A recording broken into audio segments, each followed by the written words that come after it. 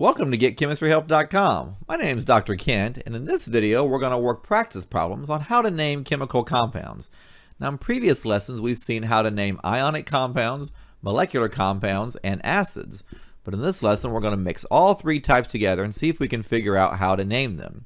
Now, before we begin, you may want to go over to GetChemistryHelp.com and print out the PDF worksheet so you can follow along as we work these. Well, let's just go ahead here and jump in and see what we can do. Number one, Al2S3, is that an ionic compound? Is it molecular, or is it an acid? Because again, the way we name the three types is totally different. So Al and S, let's find Al. That lives over here, and S lives over here. So will this be ionic, molecular, or an acid?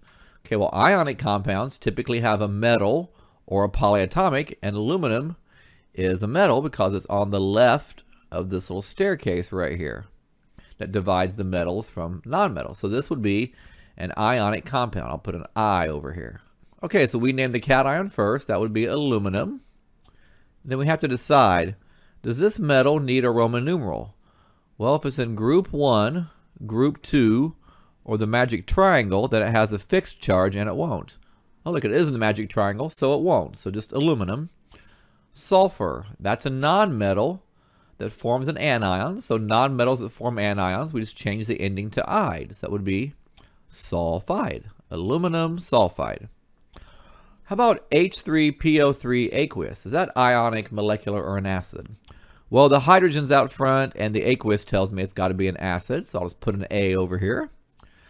So what's the name of the acid? Well, the name of the acid is